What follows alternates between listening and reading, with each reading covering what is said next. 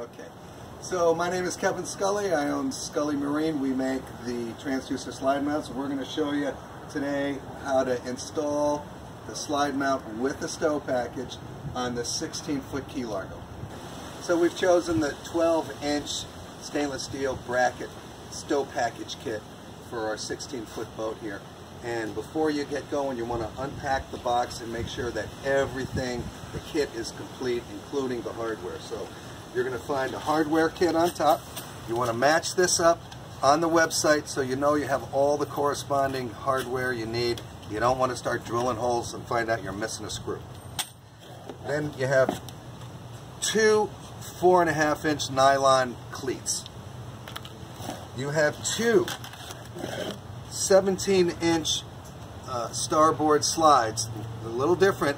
This one only has pre-drilled holes on top. This one has it for the transducer and for the cleats here. And then of course you have your 12-inch slide that we're going to mount to the boat, and you have your horizontal slide mount that we're going to mount inside the boat. That's it. Pretty simple. Tools you need for installation. First off, we have ourselves a drill with a clutch on it, adjustable, so that way we don't strip the screws out, and a Phillips head driver. Next, we have a Phillips head screwdriver, a self-centering drill bit. The size is 11/64. We highly recommend the self-centering so that way you get your holes perfect. A 3/8 nut driver, 3/8 wrench, a pair of needle nose pliers, you never know, come in handy, and a tube of high quality marine adhesive and sealant. We like to use the 3M 5200 Fast Cure because that's what we're used to. Yeah. Alright, first thing we're going to do is assemble the slide. So we're going to take the cleat, put the 1024 flathead machine screws through it, and install it onto the starboard. The holes are nice and tight, so you'll have to use the driver to screw the screws in. Now you flip it over. As I found out, it's a lot easier to put these things on if you put the nut in the nut driver. And you're going to put the lock nut on the back side of the screw, just hand tight.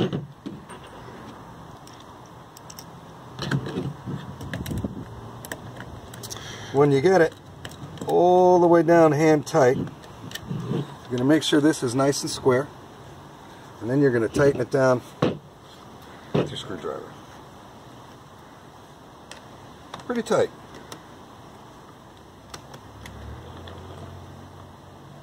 And then you repeat the process to the other starboard piece. You'll have two of those.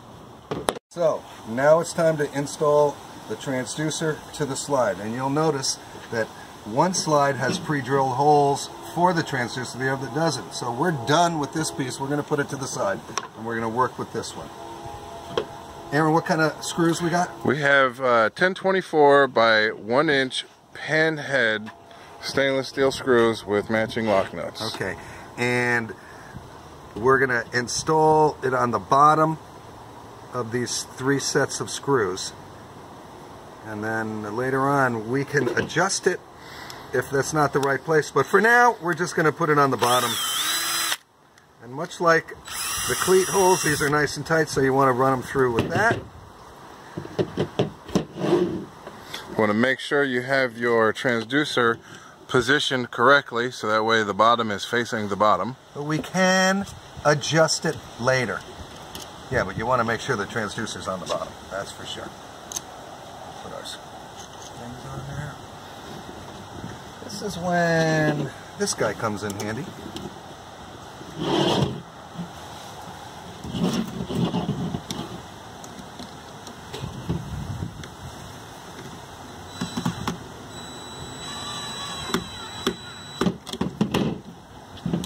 And we're going to use the wrench again to hold the nut while we tighten up the screw with the driver.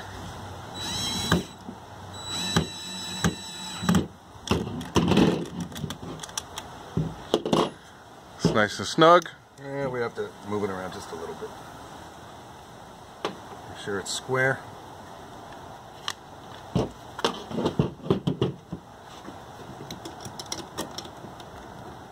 All of this can be adjusted later, which we will most certainly do. There. Make sure it's tight. Don't strip the Phillips screws. And you won't. That is almost ready. We're going to put some ties on here and it'll be ready to go. So here we are putting the wire straps on just to secure. These are the wire straps that came with Aaron's transducer. It's an older model and it's got this big thick wire. The ones that come with the kit are a little smaller. Yeah, because the newer wire is much smaller. That's okay.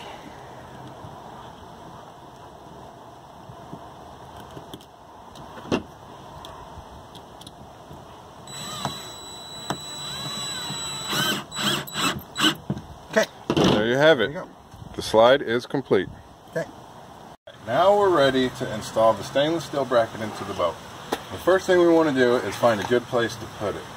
So we're going to slide the mount into the boat, and you want to pick a place on the boat where when you slide this out, it's not going to be obstructed by something. Like we can't put it here because now I'm hitting this. So for this particular boat, which is a 16-foot Key Largo, we've decided to put it right here. What you want to do with this, everything assembled, you want to find the spot you want it, make sure it's nice and plumb, and then give yourself a little pencil mark on both sides, just like that. So now we can take the slide out, because we're done with that for now, and we're going to install this.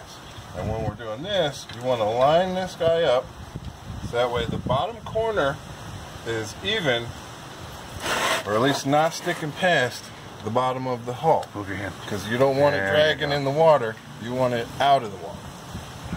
Just like that. Nice and flush against the bottom there. So at this point, we're going to put a piece of tape on the top and the bottom just to hold it in place while we drill our holes. Because we're going to use the stainless steel mount as your template. Now we have our bracket taped to the boat in the location that we want, not sticking past the bottom. Nothing dragging under the boat. And we're going to, first thing we're going to do is drill us a nice little pilot hole using our 11/64 self-centering bit. And what you want to make sure is that when the bit is all the way down, it only goes 9/16 of an inch. Now this one from the factory was a little short, so I had to back out this nut right here and slide the drill bit out a 1/16 of an inch. It wasn't a big deal, but you really want to make sure that you're getting the exact perfect depth. Right, you don't want to drill the holes just infinitely deep or right through to the other side of the hull. And the first thing we're going to do is we're going to put one screw in to hold it in place nice and tight so we can drill all the rest of our holes. So I'm going to choose this hole right here. And as you can see, the self-centering bit makes it so that way our hole is perfectly in the center. And you've got to get that hole in the center or the screw will get in the way of the slide. So now we're going to use, and I always like to set the clutch a little low to make sure we're not over tightening the screw. You do not want to over tighten these screws and break them off. So now we'll go a little tighter.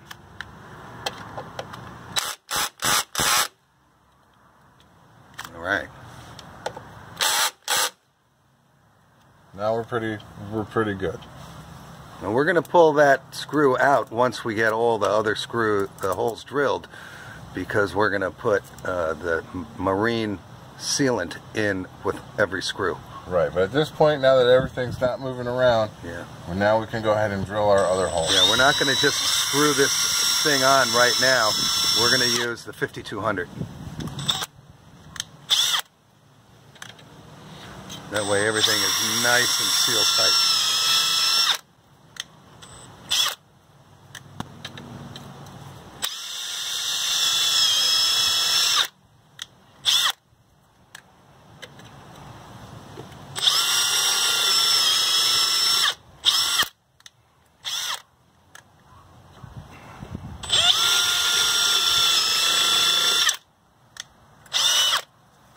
It's drilled. So now what we're going to do is we're going to take this off and we're going to put some marine sealant on all the screws and a nice bead all the way around the back of the bracket. Gotta take that out and screw out.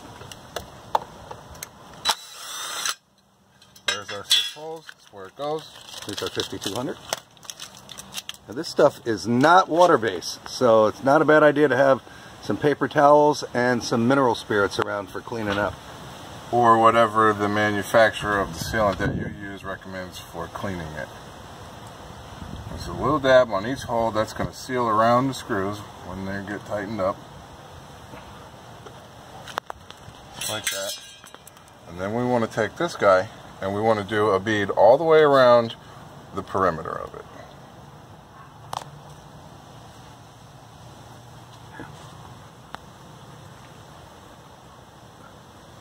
Oh, that's lovely.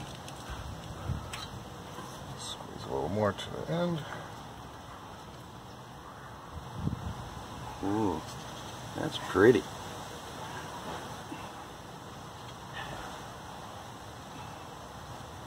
There you go.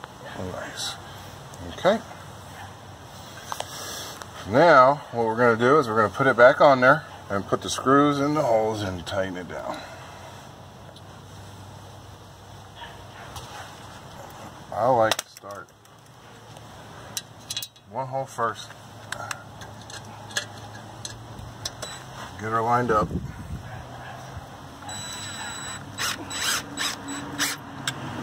Not all the way tight on the first one because you want to make sure your other screws get lined up also.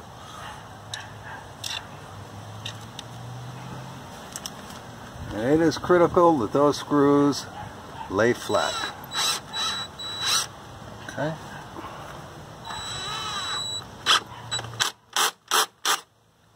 Now, do all of them. And you can see as you put the screw in, that sealant seals around each screw. So you're not going to have any leaks there.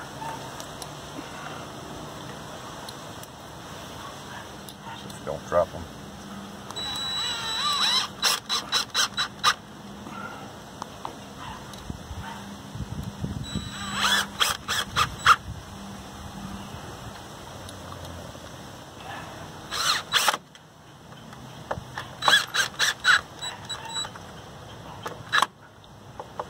Sure they're all nice and tight, nice and smooth and flush and flat. And then we'll take our little bit of solvent here and just clean off the extra so it's nice and clean and perfect. And that is installed. Mount is on the boat. You can see where we have some voids right here. Just a little space. You don't want anything getting behind there, no barnacles growing back there. So what we're going to do is we're going to put a little bit extra right on the Just put a bead around the sides. It doesn't have to be pretty at first because we're going to clean it up. Take your finger, squeeze it in. Nice. Just like so. A little bit on the bottom.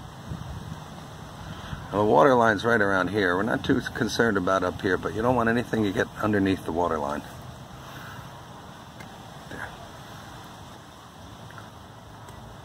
Okay, now that it's nice and sealed, we're going to go back with our solvent and just wipe off the extra. Make it look nice and neat.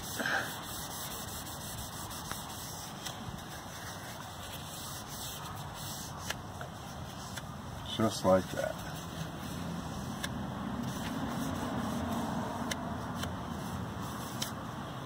Voila. Beautiful thing.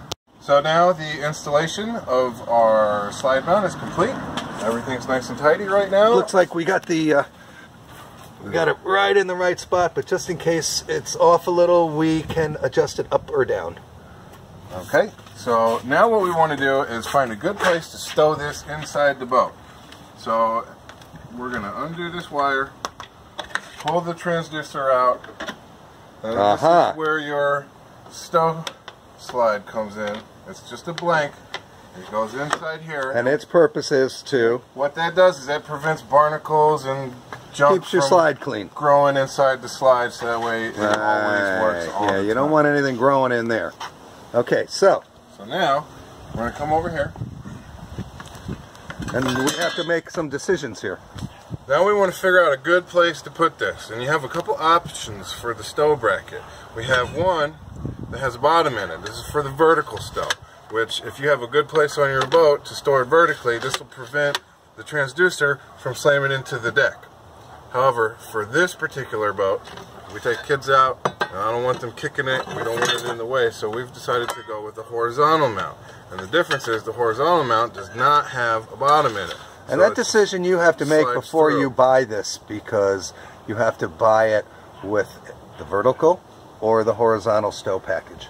So for this boat, we have the right amount of wire, and we have a very nice location right here where everything is out of the way, everything's tucked up nice and neat, and I think that this is going to be the perfect location for storage when we're not using it.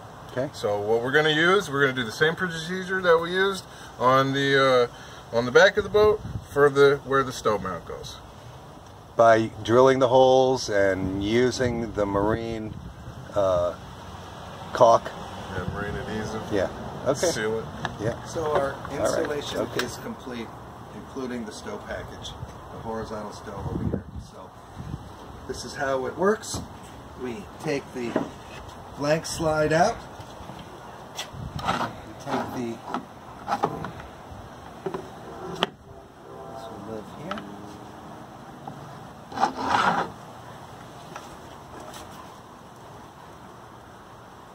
And that fast, we are ready for fishing. Tidy up the wire.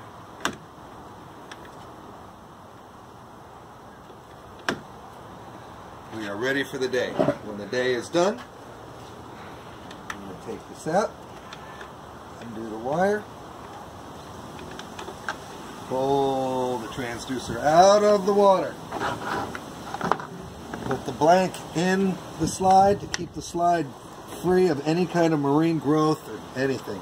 Barnacles. And then this lives right here. And we're ready for our next fishing adventure. If you have everything together, that installation should take you no more than 1 hour. 10 holes in the boat, 4 under the waterline. Use a good marine adhesive and you'll be good to go.